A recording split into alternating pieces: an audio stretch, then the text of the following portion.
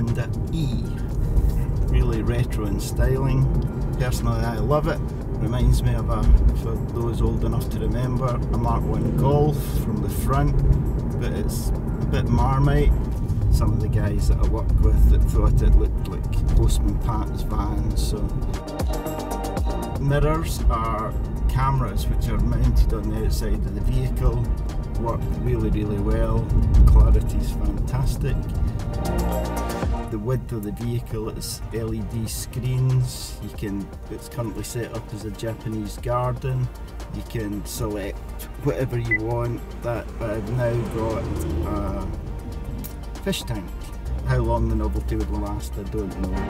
It does just make you smile when you drive.